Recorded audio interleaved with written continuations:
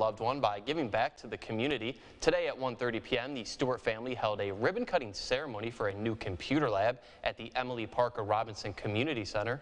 The family is naming the computer lab after their family member, Sergeant Edward Stewart, who was killed in the Vietnam War. Computer lab coordinator Ronald Stewart says he hopes residents utilize the lab to benefit their future.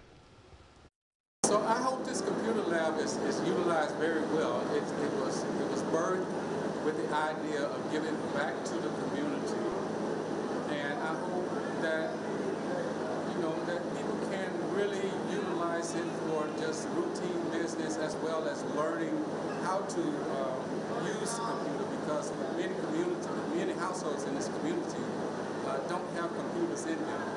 The community center is open Monday through Friday from 8 a.m. until 8 p.m. and Saturday from 11 until 7:30 p.m. Well, the Louisiana State Police have issued a silver alert on